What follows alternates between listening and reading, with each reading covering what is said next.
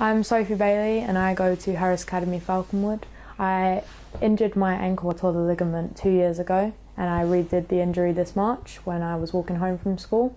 And for a month now I've been in an air cast boot and my school was fine with that, but since last week I have